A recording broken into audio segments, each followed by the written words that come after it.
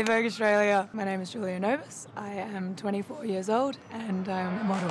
I was 15.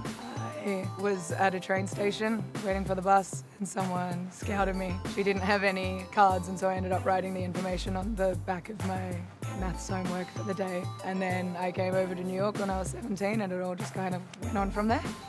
It's always a bit funny shooting on the streets in New York. And of course you know that you do look quite interesting being in a giant gown. Normally I absolutely despise being in Times Square because there's way too many people. It's always very intense, but it's fun.